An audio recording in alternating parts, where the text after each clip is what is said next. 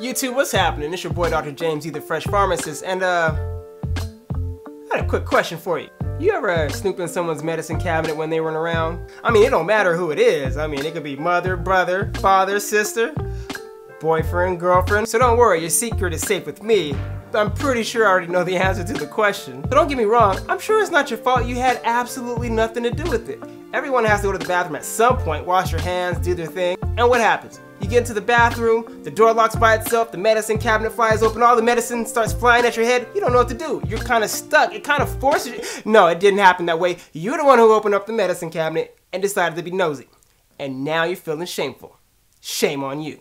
Well, before you start beating yourself up about it, it turns out most people actually go through people's medicine cabinets. Some sources say even between 40 to 50% of people actually will snoop in your medicine cabinet when they go to your house. Think about what kind of treasure trove a medicine cabinet is. You can find out a lot about a person, to what type of medications for what medical conditions they're on that need treatment, what kind of contraceptive medication they're on, even just how vain a person is. You can tell a lot by what's in their medicine cabinet. Face it, the bathroom is the most awesome spot to get your snoop on.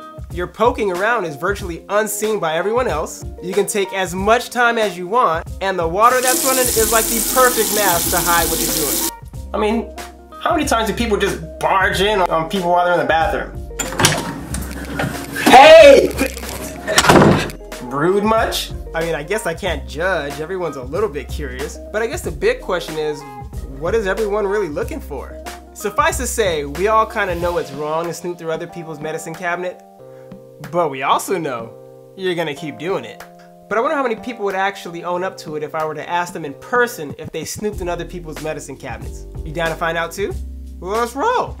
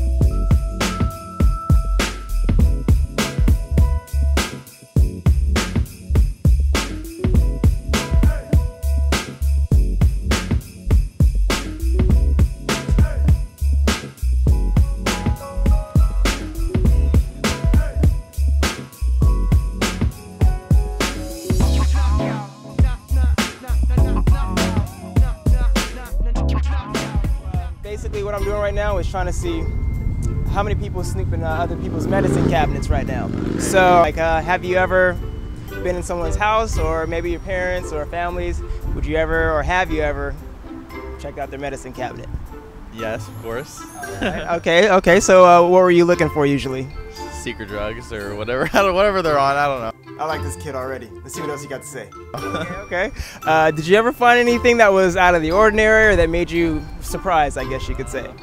It's like acne stuff, nothing like too bad. Is it usually friends, family, or strangers, like at a party or something? I don't know, it's like friends. It's my girlfriend, like her friends. Just want to see what she's got in there. I got you. So it's not uncommon, like if you're dating a new chick, you might just snoop to see what she's on, right? I don't know what she's on. Okay, all right, so here's a question. If you did find, like, you snooped in there and you saw that maybe she had, like, some STD medication, would you ever, like, call her on it? Oh, God, yeah, I'd call her on it.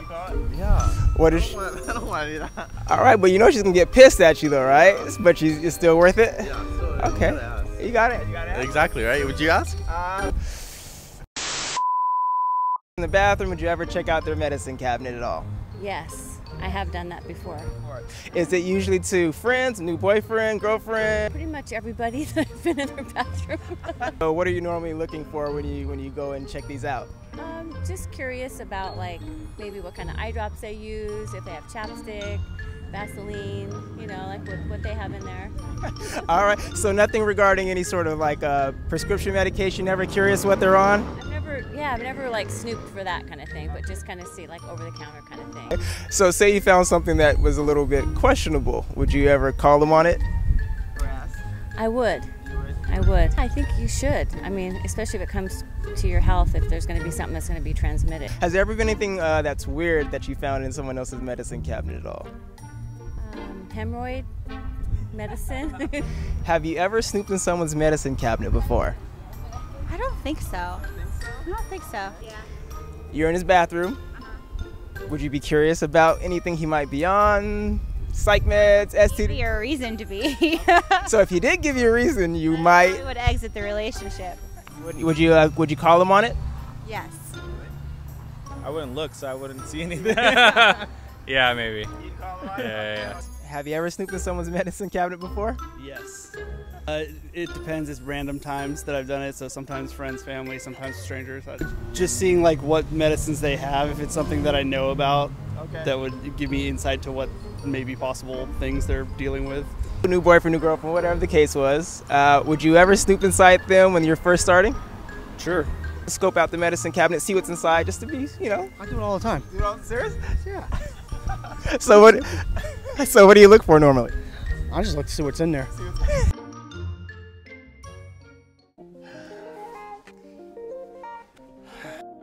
Okay, so what did we learn from today's little excursion?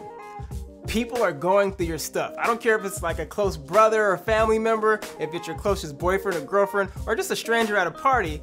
If they're alone in your bathroom, they're going through your stuff. Listen, so everyone has their own personal reasons why they go into your medicine cabinets. I mean, some people I interviewed, they did it just to check up on their loved ones, make sure that they're okay, no depression or suicidal tendencies. Then again, on the other hand, there are some other women I interviewed and did it just to verify ID. So it's not uncommon after going on one of these dates or two, you end up back at the dude's house, and a lot of women will actually excuse themselves, go in the bathroom, just to see if the medication lines up with the name that they told them on the app. I mean, you don't want to go on a date with some guy named Timothy, and then you get home, or you get to his pad, and you go in his bathroom and look in his medicine cabinet, and it says Jeffrey, as in Jeffrey Dahmer.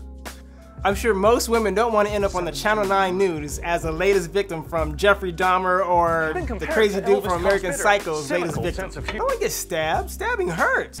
Hey, Paul! Now, I don't condone going into other people's medicine cabinets without their consent, but I understand. All right, so check it out. We all know that you shouldn't go into other people's medicine cabinets, but we all know you're gonna keep doing it. So if that's the case, if you're gonna do something wrong, you might as well do it right.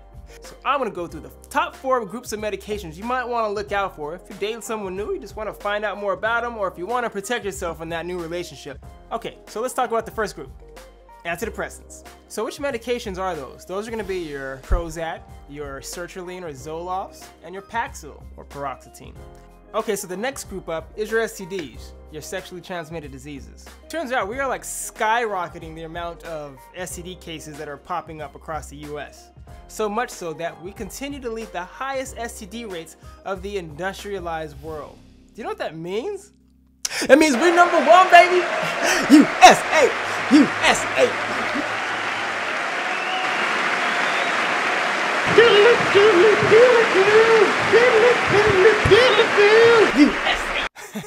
No, America, you do not want to be known as the slutty country. That's not a label you want. Fellas, put a condom in your wallet. Ladies, put a condom in your purse.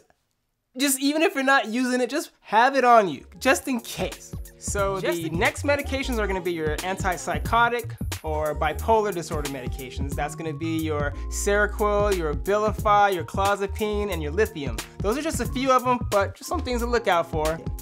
So the last group are gonna be your anti-addiction medications.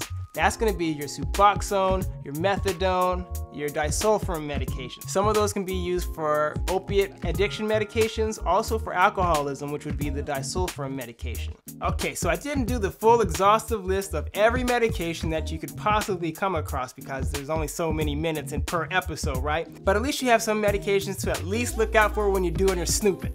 All right, so check it out. At the end of the day, we all have something we're dealing with. Whether it's some sort of psychological disorder, if it's an STD, a drug addiction problem, Sometimes it's not even medically related. Sometimes people are actually dealing with stuff that's outside of the medical realm, whether they were sexually abused or they have a gambling issue, maybe they beat their significant others. Who knows what the case is, but before just judging them based off what's in their medicine cabinet, you might want to talk it out with them just to see if you guys are on the same page or not. Again, if there are any questions, feel free to hit me up on the email below. Also, check the comments below. I'm kind of curious, have you guys ever snooped in anyone's medicine cabinet before? And if you have, what kind of weird stuff did you find? Kind of curious, actually. And then lastly, check the subscribe button below. This little red button, so you can get more of the videos when they come out. And then give me a thumbs up if you like what you're seeing. Till then, it's your boy, Dr. James E, the Fresh Pharmacist. I'm out.